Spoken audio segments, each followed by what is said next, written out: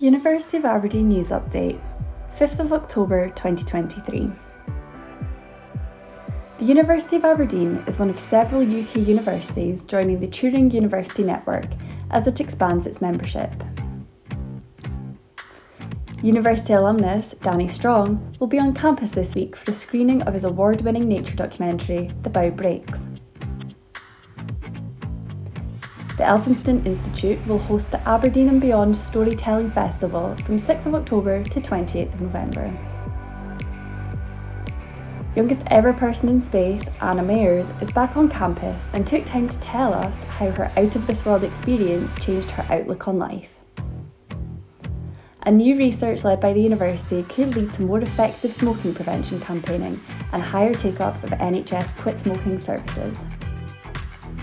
For more, visit abdn.ac.uk/news.